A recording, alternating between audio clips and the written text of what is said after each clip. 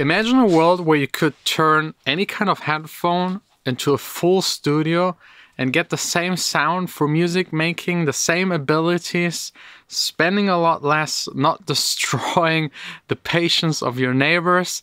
All of that is kind of possible to some extent, and today I would love to share with you how.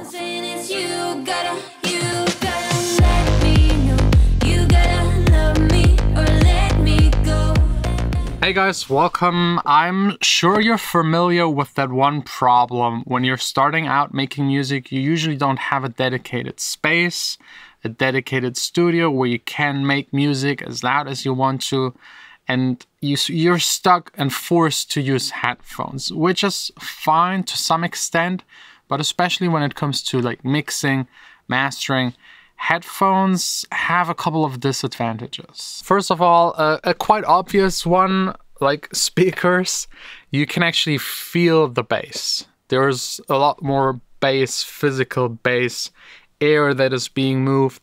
With headphones, those tiny things, they don't move a whole lot and your body doesn't really feel it, because sound is also to some extent a sensation you just feel with your entire body. Then another problem of headphones, since they're like stuck on your ears, if you're listening to one side, only that ear on that one side hears that sound.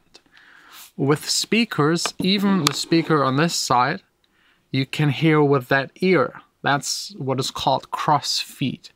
Like the speaker on the opposite side still feeds some sound there. It's way easier to locate things. Everything that has to do with stereo, spreading elements, having them in the middle, mono, is, at least for me, impossible to accurately decide with headphones. And then there's like the fun part. I mean, let's be honest, like headphones, nice, cool, and I sometimes like listening to music on headphones because it's very intimate.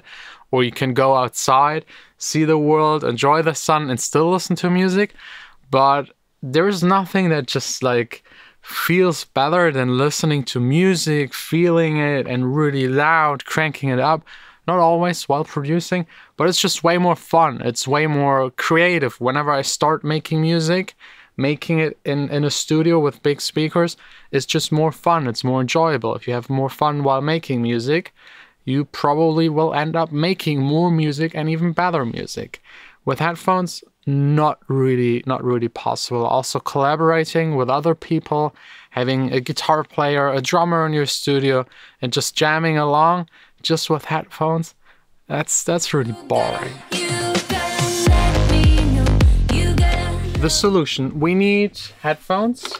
I got here the Sennheiser HD251 MK2. I really love them for DJing. Not great for mixing. Audeze, or however you pronounce them, already a level up for mixing. These I won't even use. Technics RPDH 1200. They're not working anymore. I still keep them because they were my first DJ headphones, so feeling a little nostalgic. And we got Olo Audio. Those are actually really good for mixing. They claim to be extremely flat. And yeah, those are the ones we'll test. The software, it's a software. It promises to simulate a room on your headphones. And I already tested it a little. It gets pretty close. But let me first give you like a run through the software, explain you how it works, and then we'll get to the conclusion if it's actually worth it. First of all, let's start the screen recording. It's fairly simple if you know a little about audio. So first of all, what I actually really like, it's already implemented into it. It is kind of capturing the sound on your computer and putting itself in between the internal computer sound and the output of your sound card device, whatever you're using to plug in your headphones, usually probably on the go. It will be just the output of the MacBook directly. And this way you don't have to have another software taking care of that. That saves a lot of resources. You select then the headphones you're using. Actually, really quick, just check. They're supporting quite a lot of headphones, like probably 90% of the headphones that anyone making music could be interested. Most of the biodynamic stuff, Then you got KRKs, Marshall, Neumann, PreSonus, Sennheiser, all of the Sennheiser stuff, Yamaha. So it covers quite a lot. I would actually love to see if they would also cover stuff you would never ever use for music. For example, like the AirPods, the Apple ones. Because I honestly, sometimes if I'm on the go, I just use whatever I have, and if it's that, I'll use it. So and then you can select which speakers you want to simulate. Like right now we have like the big studio speakers, the main monitor is selected. You could also go down to the NS10s, very classic kind of speaker seen in a lot of studios, the old school studios. Then you can change like the speaker width from 60%, which is like the usual triangle you should sit in. If you make it wider, you can also see directly that it changes like the frequency response, and you can make it even so wide that it's like totally pointless. You got a lot of subwoofer boost kind of control to simulate a little more bass, tone control. You can like boost the highs, lower them a little, and tweak it and change it to your liking. Something I also really like is that you can use it kind of as a monitor controller. You could, for example, cut the entire top end to check the bass on its own. Can do the same for the mid frequencies, and of course just listening to the top frequencies to find mistakes and get them in check. There's a built-in limiter just to make sure nothing is clipping, and then pressure, presence, hard to describe. You have really to test it for yourself. By the way, if you're interested, I'll link down below in the description like where you can get the demo and just test it for yourself. That's the best way to know how it works, how it sounds. Because what I found out while testing it, it hugely depends how much you actually benefit from it on the headphones you're using. The shittier and the less for mixing intended the headphone actually is, the bigger, of course, the improvement. Since it's impossible to really like give you a demo, like I will just record the changes it does. I will record internally. I can't like play it through headphones and then record it again. That doesn't give us any result in any kind of way that makes sense. But let's just record what it outputs. Let's pick one of my songs so we don't get any copyright problems. Let's maybe take Love or Let Go. That one should be out at the beginning of next year. Okay, this is actually working. While editing, I realized it absolutely didn't work.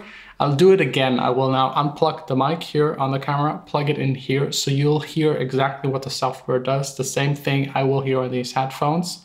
The same thing you would hear if you would use that software, and go through the different settings.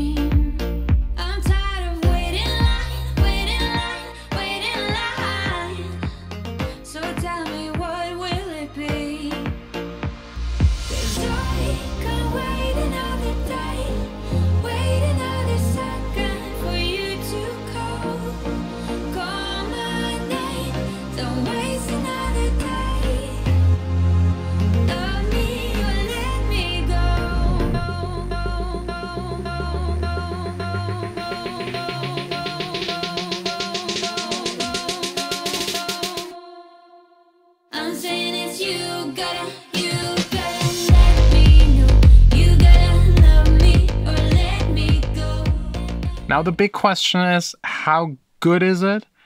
Will it actually replace my studio? Of course not. It's not 100% able, and how could it be able to replace a studio? Will I use it here in the studio? Definitely not. It's kind of pointless. I spend a lot of time and effort to build this room, and it's just physically not possible to emulate it 100%. But this right here gets some of these points right. And there are a lot of like alternatives that try the same thing. I think this one right here gives you the most control and is the most convenient, and I think also the least expensive. And I think in the future, I will definitely keep this and use it whenever I'm not in the studio. It is better than just using your headphones without it. It will correct the inaccuracy of the headphone. It will simulate the room, the crossfeed, and make your headphones at least like 30 to 50% more like a studio. The bass you feel outside is still, of course, not possible. And also like moving your head doesn't change the sound as it does in a real studio because it's glued to your head. So it's a little different still. But whenever I'm making music, especially like critical mixing and balancing an entire song and checking reverbs and stuff like that, I will definitely slap it on. It's like a little cost to improve all of my mixes I do on the go in the future. I mean, 2020, there is not much on the go mixing, but hopefully in 2021 we'll be allowed again to tour a little and make music on the go on an airplane.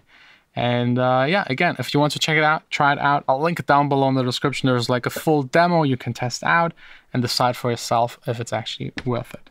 Thanks for watching. Tomorrow, of course, back here in the studio. Today, still working on that one track. I mean, Love or Let Go is finished, up for the next release. And I'm working now on Save the Day, my first full club release in a very long while. I didn't feel like releasing club music in 2020. But yeah, we just need to get back to normal as soon as possible. Thanks all for watching. See you tomorrow again.